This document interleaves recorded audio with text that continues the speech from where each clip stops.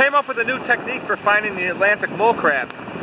What you do is, regardless of water, waves coming through or not, now watch, put your hand down, let the water come through so the sand is looser, pinch around, you feel one, you pull them right up.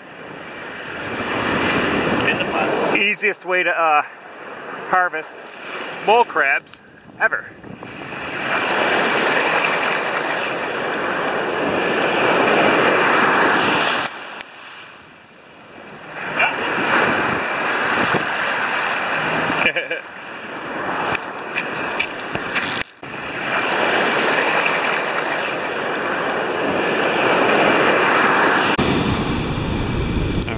Okay, let me see him first.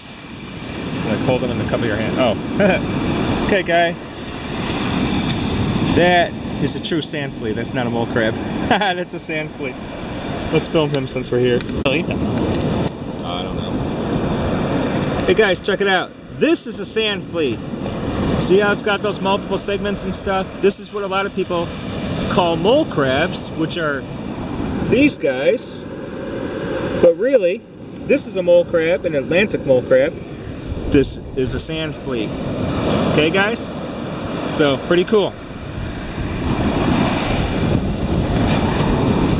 You want to let it go? What? You want to let it go? Okay. Let's see how it fell.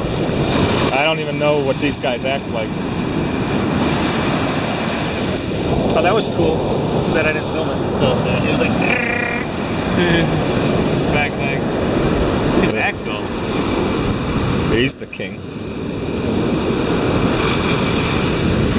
So guys, see the little eye stalks? Check out those eye stalks, alright? Tiny little eye stalks in the end of this mole crab. This is an Atlantic mole crab. This is a female. One, you can tell by her size. She's got this beautiful pinkish color on her too, by the way. Look at that. And she's got eggs, okay? I'm gonna ask Joe to help me lift that tail up so I can show the eggs. So hold on a second.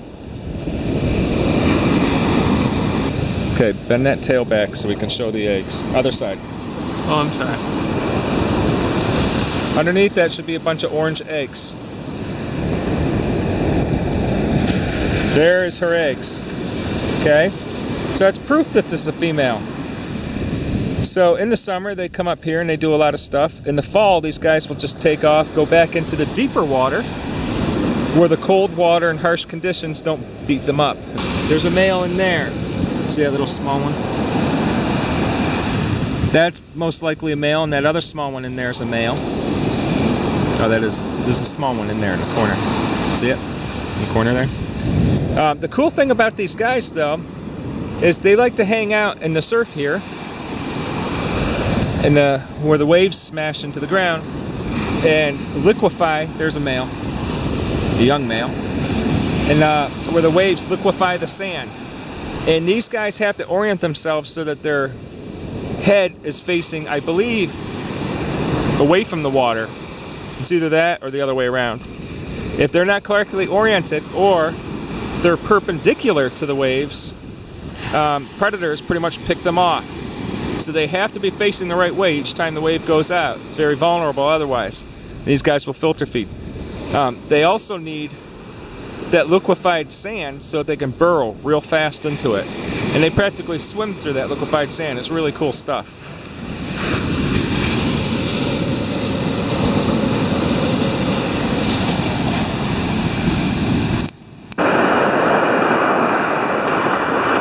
There you go. Look at all those eggs, guys.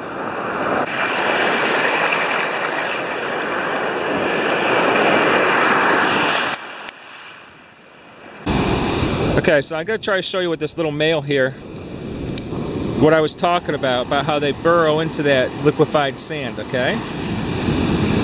If I just have an opportunity to do so and actually make it so you can see it.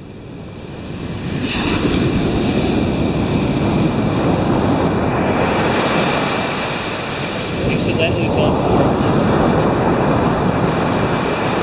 Right here. Okay. Now.